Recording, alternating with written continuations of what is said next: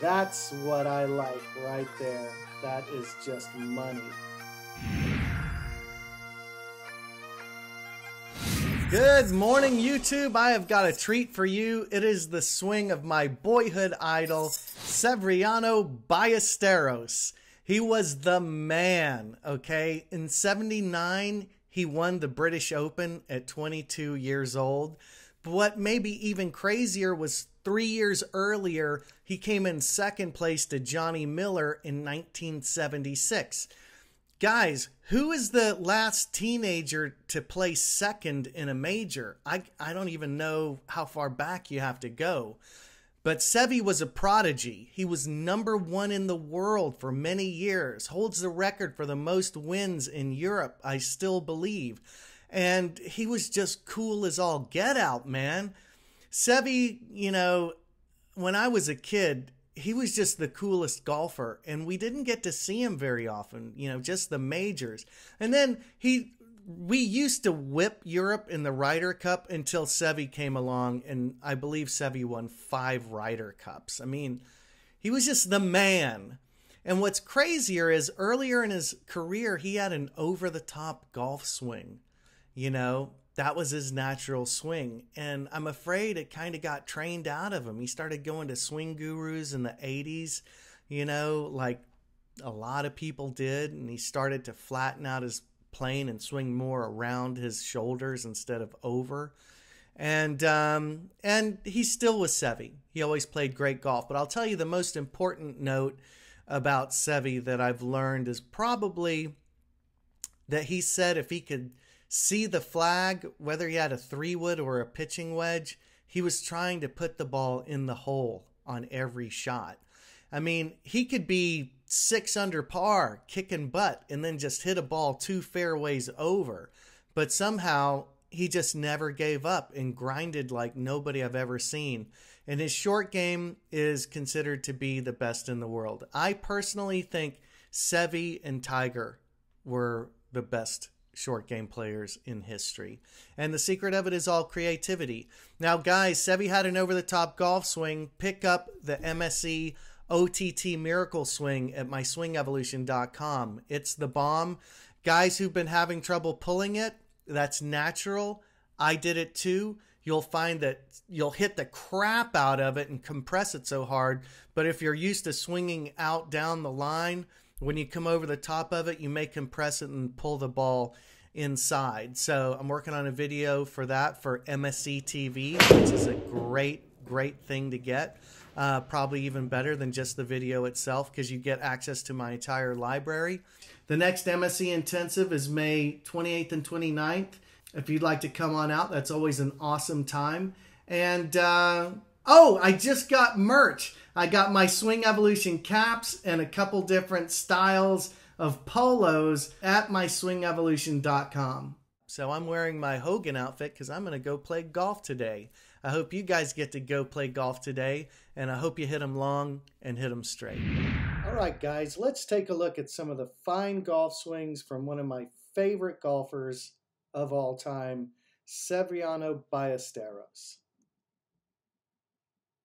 These early swings, we can clearly see an inside over-the-top golf swing.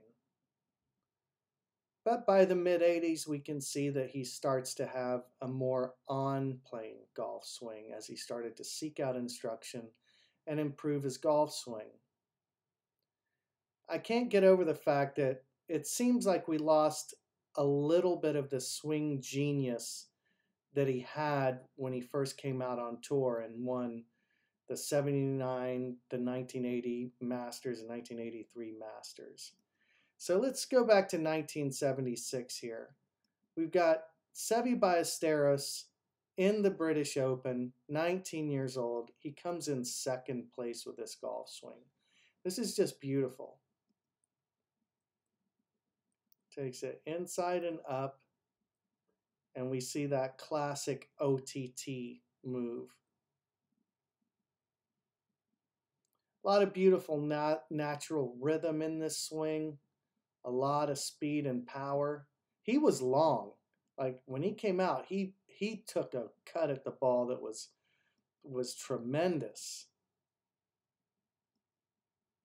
So he really sets the club up early, slightly across the line, like so many golfers that I like. I don't think there's anything wrong with that. Here we see his little lasso move where the club goes from being across the line to flattening out. It's a steeper arc in between the arms. He's not bringing it in along the right forearm. But my gosh, he came in second place. He almost won the British Open this year as a teenager. So let's take a look at this swing from 1979, the year Seve won his first major. And to me, this really looks fantastic. Wild camera angle. They are right up on him. Flying right elbow. Hands are high for leverage. Club across the line. We get a little lasso move there. And look at the OTT downward smash.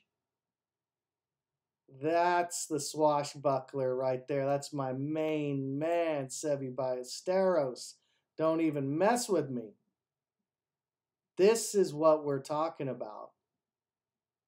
Yeah, watch this OTT golf swing. Oh, man.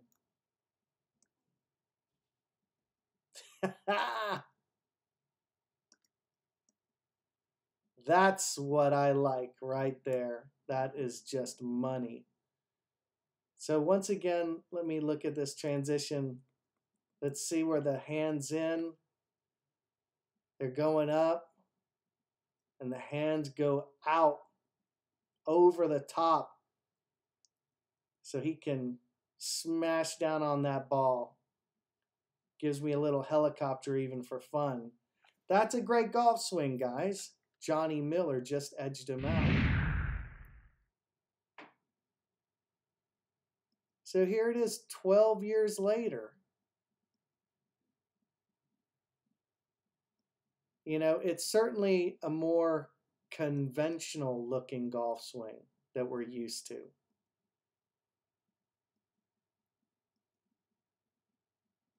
I mean, it's Seve Ballesteros, you know, he played great golf, but he didn't have that swashbuckling flair anymore. I mean, it just didn't seem to have that the way he had when he first came out, that eye of the tiger kind of feeling.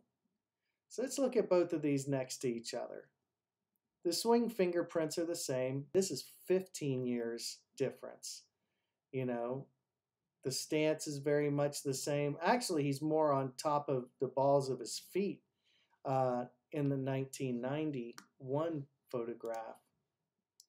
Okay, so let's take a look at these two swings side by side.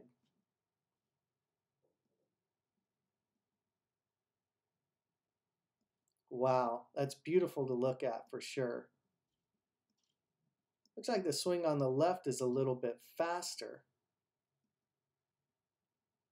Now, if we look at this setup, I think we're going to notice that Seve is more into the balls of his feet on the right, and he's sitting back more in his heels on the left.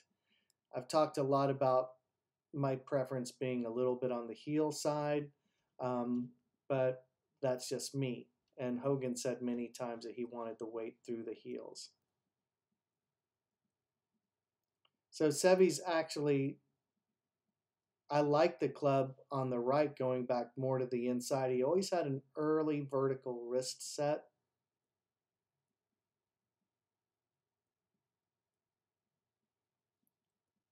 But he's definitely bringing it more under in the later swing.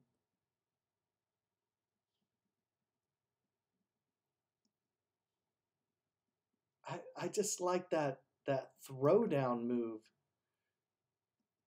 on the left. Like, can you guys, notice how he loops the club and has that energy that he's throwing down and thumping down into the ball? I mean, it looks, it's kind of like, oh, look how pretty this swing looks on the right. but I don't think it's necessarily better.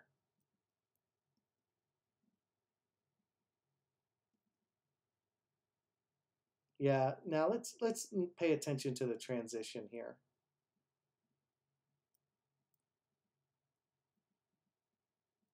So Seve is swinging more around his shoulders rather than throwing it down from over the top. I don't think the swing on the left is mature yet. I wouldn't say it's the best swing ever, but these are two great swings to compare.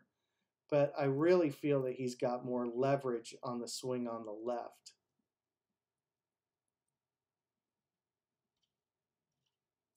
You know, the swing on the right is more conventional, but I don't know. I feel this way about so many golfers, you know, that we train the genius out of ourselves.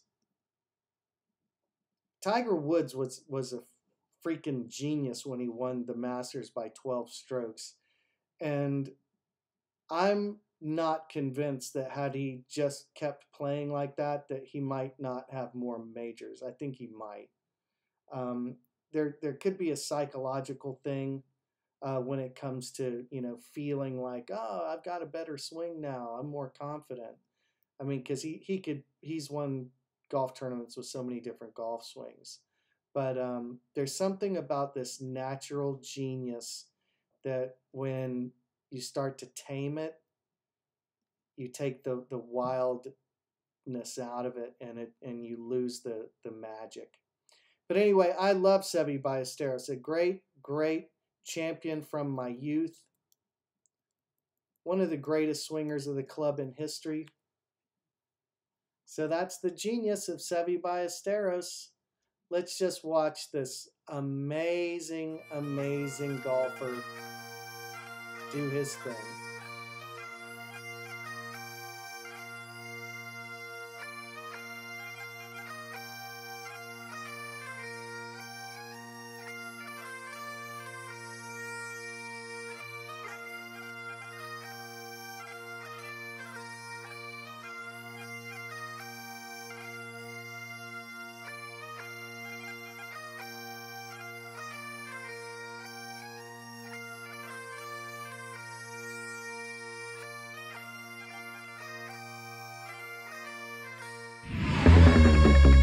Do you think you picked up some yardage since we've been working on this stuff? On the driver, at least 50 to 60 yards.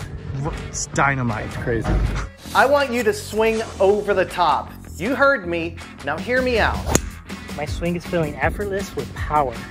Don't try to rebuild your swing if you're over the top. Learn to use it to your advantage. What do you notice about it? It's just easy. It's just easy. I don't have a whole bunch of thoughts, just one. Just come inside, hit down. Dropping it under causes pushes and hooks, and it almost ruined my back. When I started my swing evolution, I was a terrible golfer. Today my channel has over 25 million views, and I even got to swing as Ben Hogan on the Golf Channel. Click the link below to experience your very own miracle. Transform your game at myswingevolution.com.